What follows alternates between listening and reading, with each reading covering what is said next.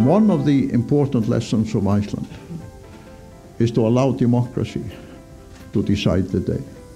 When the financial crisis hit, as you all know, the banks collapsed in a matter of few days.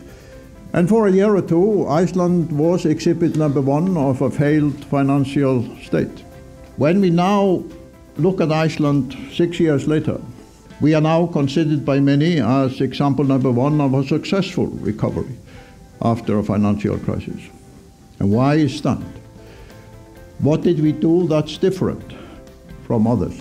We followed a recipe which was not the traditional IMF Washington so-called consensus of how to deal with a financial crisis.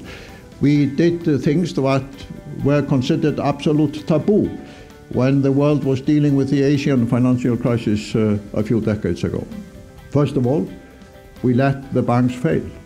We introduced currency controls, which up to then had been an absolute taboo in a Western country. We devalued the currency, which of course is not open to the Eurozone, but became a critical aspect of our recovery. And one of the lessons of the Icelandic story is that if the entire establishment of Europe could be so wrong in our case, why are they necessarily right in every other case? And the problem is, with all due respect to my friends in the leadership positions in these countries, it is a need to have the intellectual honesty to examine how wrong they were.